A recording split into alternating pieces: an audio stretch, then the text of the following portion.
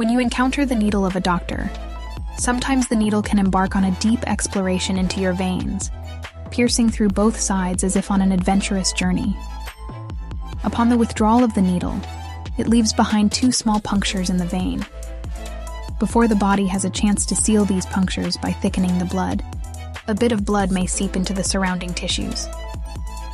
This leaked blood, creating a mysterious, dark, and tender area under the skin, can paint a canvas of bruises and colored spots, almost like a piece of abstract art.